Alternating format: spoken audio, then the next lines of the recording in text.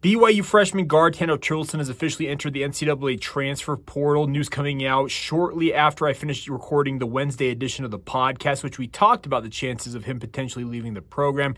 Biggest news this involves BYU getting an opportunity to potentially add one more body to the basketball roster for Mark Pope going into the Big 12 era. I would assume BYU is looking for another big man, a 4 or a 5 to bolster their front line, but time will tell to see how they fill that slot. As for Toolson, he suffered a season-ending injury midway through this past season, never really broke in to the rotation in his freshman campaign, but now he'll be looking for new options, whether that's the junior college or another Division I program. Only time will tell to see where he ultimately lands, but once again, a big opportunity for BYU basketball to add another body via the transfer portal this spring.